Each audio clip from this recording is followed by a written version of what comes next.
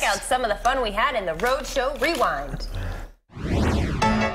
I hate to be corny, but today it is a sunshiny day. So we want to celebrate these kids. They're working hard, and it's a big day for them. The grandparents, I mean, they bring their grandkids, and they just they go wild. Not only remember the officers that we lost, 133 officers last year in the line of duty. It's awful. But it's also a time for us to enjoy one another's company. Busy dog, you'll be there, right?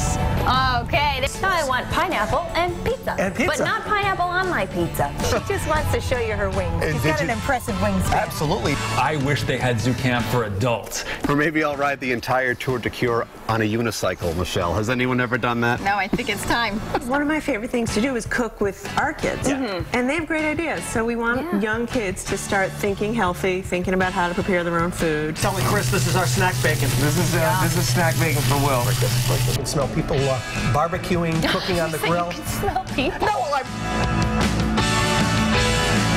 You look like a nice tall perch to hers. Thank you very much. Right? So we have some fraction bars here where you can see that we break up the fractions visually, and with a piece you can actually handle. So I was in that program for 4 years before I walked out of their doors in 2007, which was 7 years after doctors told me I never walked again. Jim Mentor would come out and shake Sullivan's hand, but one day he came out and he still had, I believe it was Kermit, he still had a puppet in his hand, and then they said, "You mean a man is doing that?" I'm just amazed by Dan, and everybody who comes in contact with Dan is amazed by Dan. Leave it in there. This is a very large burger. I need some sunglasses. soak it in.